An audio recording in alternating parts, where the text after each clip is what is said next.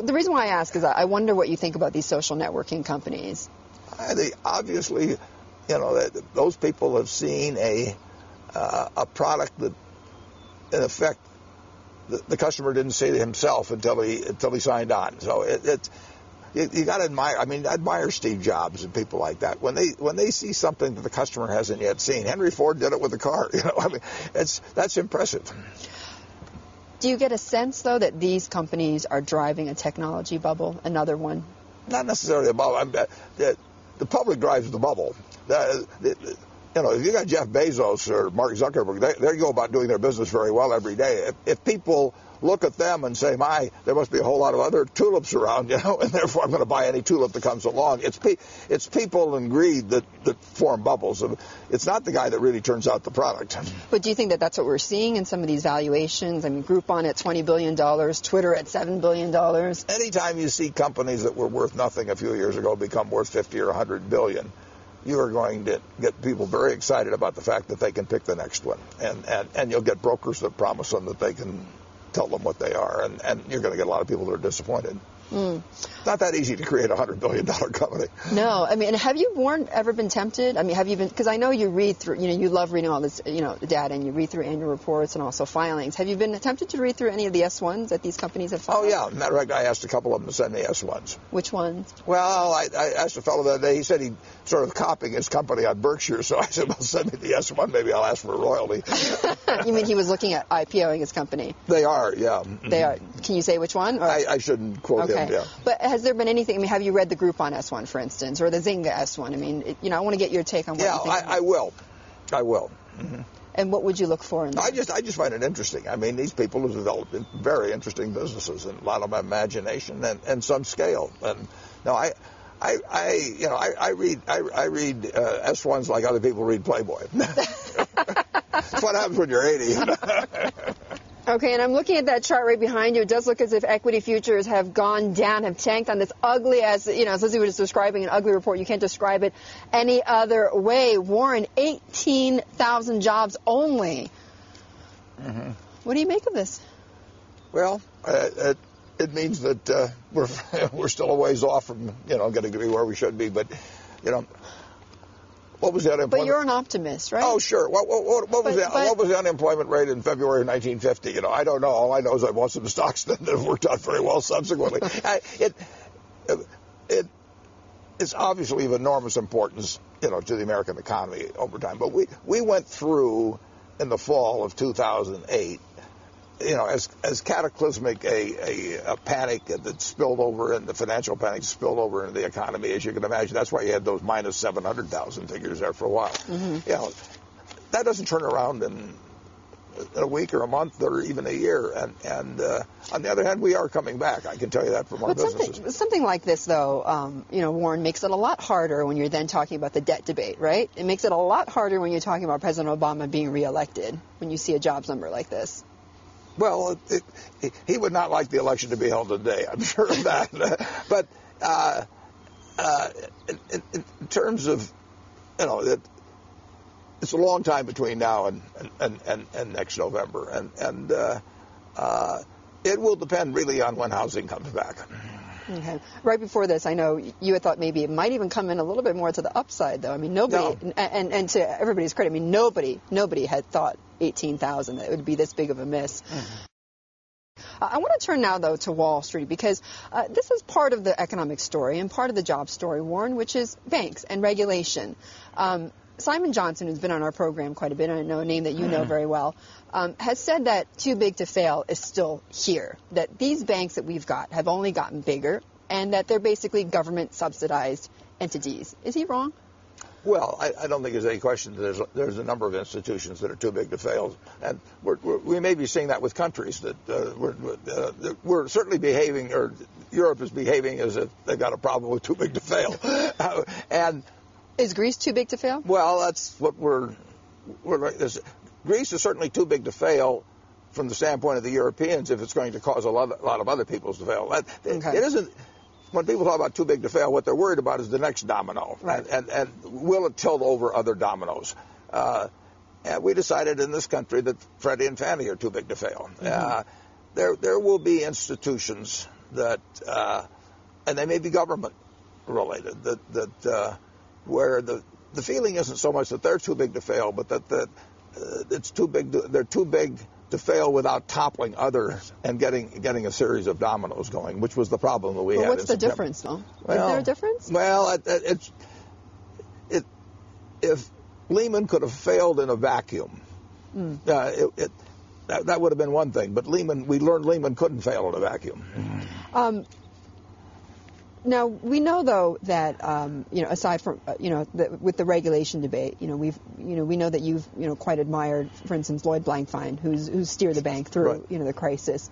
What about Jamie Dimon? He steered the bank through the crisis pretty well. He's a fabulous banker, and he probably writes the best annual report in America. And I would advise everybody. I think he models it after you. No. I grab his report when it comes in, and my friends do too. Now he is a very, very smart banker running a very big bank. Have you thought about buying into it? No, we own stock in Wells and USB and M&T, and banking is not going to be as profitable in the future as it's been in the past. Now it can still be plenty profitable, but you make money in banks on assets, and you can have less.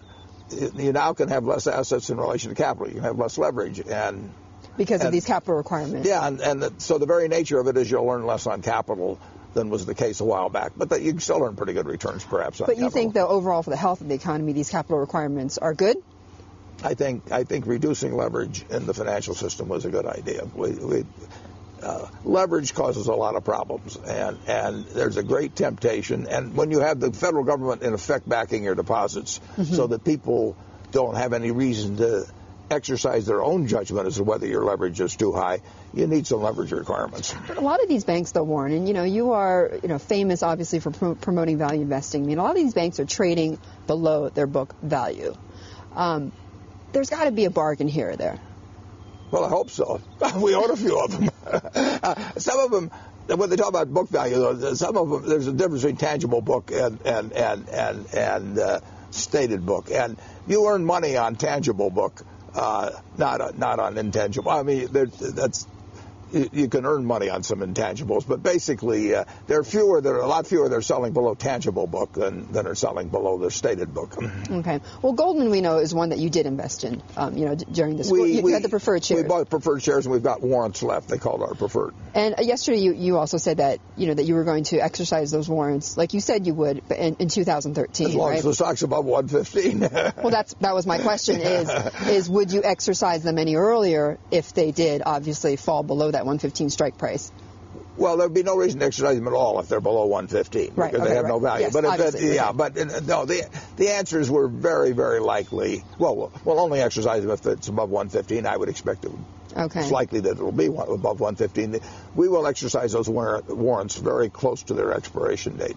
Okay, so can we defer from that? Can we infer from that then that you expect that stock price to rise, or at least, again, as you say, stay above 115 until 2013? Well, I think there's more chance that it will than it won't, but stocks can do anything. Right. And the economy can do anything. Yeah, and they have. Getting back to regulation, though, Elizabeth Warren, a lot of controversy there about her being consumer finance chief. What is your view on her? Well, she's made a lot of enemies, obviously, but we needed a lot of correction. And I mean, when you see what happened in the mortgage issuance market of 5 years ago, a lot of things took place that shouldn't have taken place, and it's up to both the industry and the government to correct it. I mean, it's great if the industry does it by itself, but it's clear you need a policeman, and she's a pretty good policeman. Well, I mean, what has she done so far that you think has been? Well, I can't follow all the details of it, but the main thing to do, in the end, you want people to take out mortgages where it's appropriate for them to do it, and where they know what they're doing, what the paper they sign, and where they can handle the terms involved in the paper they sign. You'll always have people that lose jobs or there are deaths or something, so you'll have some foreclosures.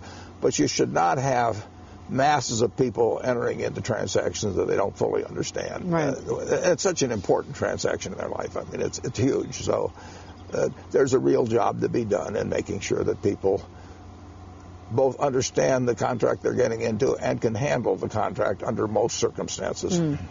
Well, aside from Elizabeth Warren, Tim Geithner, obviously, is part of Obama's economic team. There was some news out last week that he was possibly going to step down. And I hope he doesn't. I think he's terrific. Well, I was going to say, would it be a big blow if he did? Well, it would depend on who succeeded him on a number of things. But Tim Geithner, we are very, very fortunate that Tim Geithner has been there during this period. You've often been talked about that if there was an ideal candidate to replace him or to be Treasury Secretary, you would be. No. Would you ever do it? No. No. It's a thankless job, and I've got an easy job now. Why would I trade? What I want to talk about first, though, is the person that's left Berkshire, David Sokol. It's been a few months since the annual meeting when you pretty much laid out what happened. What's happened since? Have you talked to David since? I talked to him twice since the press release. Once he was on CNBC the next day, and I talked to him that day for a minute or two, and then about a week later for a minute or two, and that's been it. And that's been it. Yeah. Okay. Have there been any more inquiries from the SEC? Well, there was an initial inquiry that was labeled informal and voluntary, and pursuant to that, I talked to them one time, and it was not a deposition or anything of the sort, but and it was labeled informal and voluntary, and I was glad to talk to him. And was it the end of that? That was the end of it? That was the end of it. Yeah. Have you looked further into some of Sokol's other interests within Berkshire, like at Mid-American or BYD? We haven't. We don't. Our audit committee looked to the extent they could, but obviously we don't have any subpoena power or anything like that. So presumably that may get looked at by somebody else, but we don't have that authority actually to do it. Okay. David Sokol held a special role in some ways at Berkshire. He was somebody that you deployed sometimes when you were looking at deals. I mean, he was the one that helped. He did a terrific job. And he helped put together, the deal at BYD, for instance. Do you have anybody now in that sort of role? Or do you need anybody now in that sort of role? Well, it's not exactly that role, but we've got managers that we've got a group of managers that I feel like I've got the 1927 New York Yankees. You may not be familiar with them, but Ruth and Gehrig and a few people. I think I get the idea. Yeah, no, we have an abundance of riches in terms of managers but Dave was a very good manager. Well, Howard was mentioning a few names. I mean, Matt Rose is one, for instance. He's a terrific manager. I mean, is he somebody that you might consider, putting into other, into different types of roles besides? He's doing pretty well where he is, but he could handle a lot of other things. There's no question about that. But he runs a very big business now and does it. He couldn't do it better. What about Todd Combs? Has he started buying stocks? He's bought just 2 stocks so far. Which ones? Can't say. I like the way you slide into that. Well, MasterCard is one that we've been hearing about. Is that true? Well, I think it showed up on a record that MasterCard was bought, and I'll put it this way, I didn't buy it. Okay. Got the message on that. Huge breakthrough. Now, going forward, though, when he's buying stocks, does he have to clear them with you? No. How's the process going? No. We have a little bit of clearance in the sense that there's a few things he couldn't buy. I mean, just because it'd be awkward. I mean, we wouldn't have anybody buy Microsoft because I'm so close to Bill that people would assume I was getting inside information. So there's just a few little items like that. But no, he can be buying stocks as we talk. Okay. Yeah.